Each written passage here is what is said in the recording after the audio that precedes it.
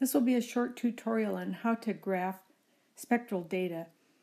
The information that we're showing here is from an Excel sheet, and the student that did these experiments did essentially what you did in the laboratory, took absorbance readings at a number of different wavelengths from 375 to about 750, and analyzed about 6 different solutions. Now these are slightly different than the ones that you had in the laboratory, but we're going to handle the data the same way. And we've put all the individual absorbance readings in columns B through G. So for example, the purple solution number 1 at 375 gives us an absorbance of 0.196, and at 700 gives us an absorbance of 0.02. So how do we actually graph these data then? We're going to look at that next. And again, this is in Excel, but you can do this in almost any other spreadsheet type of program. To do one graph, I don't want to look at all of these different solutions at the same time. So in this case, I have highlighted column A because we want that to be present as our x-axis in all cases. And I've also highlighted in this case solution F. So they're shown in blue.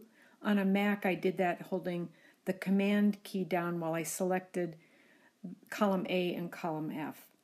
And then I can go immediately to my next screen on Excel, and in this case I want to highlight charts. So we're going to pick charts up here, and when we pick the charts we get a number of options, including if we wanted to do a column or a line, but we're actually going to pick the scatter, so that's shown here.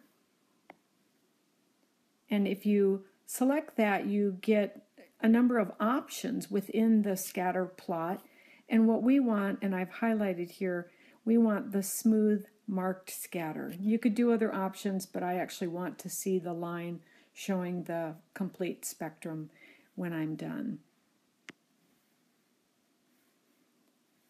Now when we release that, we're going to get a graph. Here's the graph that we get from Excel, and one of the first things I want you to notice is that Excel automatically sets this axis to 0, and we really started at 375, so we're going to want to change that. And the first thing that we're going to do is actually select on that, on these numbers, and we will get a screen that looks like this, Format Axis. When we have those options, we can see a number of things. One is that the minimum up here is set to 0, and we want to change that. So we're going to go in and modify that. And we're going to enter 375 because that's where we want our graph to start. While we're here, I want to point out a number of things. You can change the number of ticks that are on your line. You can change what we're on the parts of the scale. We can change the line itself, add shadows, glows, etc. And you can also change the major and minor units, but we're not going to mess with that right now. Now when we do that, we get a graph that looks much more like what we want for a spectrum.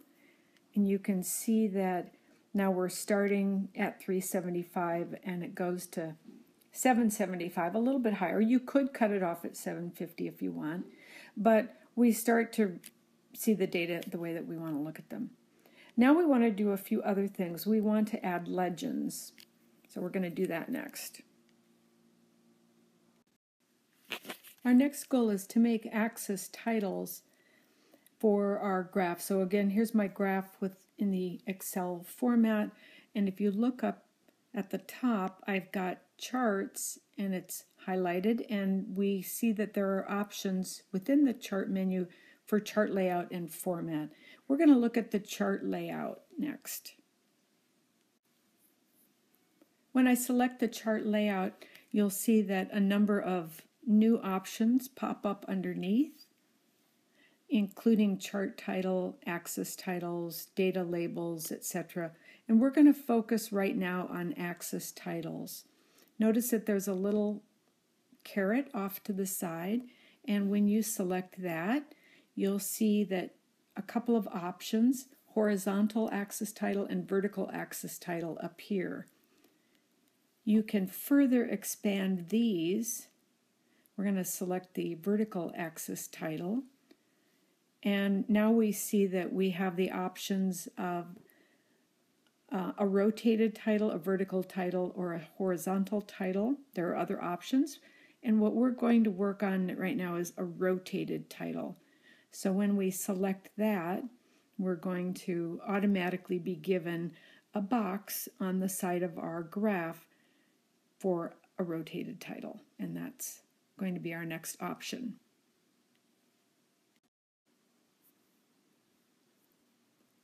Having selected that, we can now type in the words absorbance units, or whatever you need to add to your figure.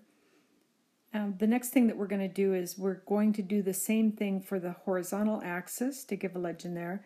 And what I typically find that is I need to do is actually pick the graph itself and slide it up a little bit so that you have more room down here.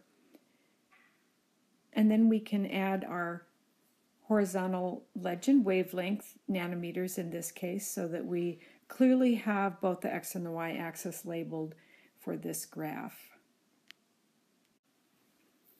And finally, not necessary, but there are other options that you can choose. You can decide to change the color of the line, and in this case, we simply selected the line in the legend. You could also select the line here, and you will get a menu that says format legend entry, and you can pick line and change it to whatever color you want. And you can even change the transparency if you want.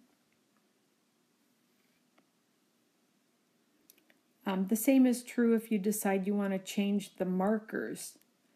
The markers are the actual data points that show what you had in your graph. The line that connects them is added, of course, by the program. In this case, I selected the actual marker, and we get the option again, and I get marker fill. I can change the marker line or the marker style. And in this case, I changed it to black, and I hit OK, and it changes it on my graph. Here's my final graph of solution 5. I went back and I changed some of the lines around each of the symbols, and I changed the line color so that it would be a little bit cleaner looking. I made the lettering bold. In all cases, the letters and numbers bold so that it would be real easy to see this graph. You can also do other things like remove these lines if you don't like those, but I think in an absorbance it's pretty useful because then it's easy to extrapolate to this point, for example, and get an estimate of what that exact absorbance reading was. And it ends up being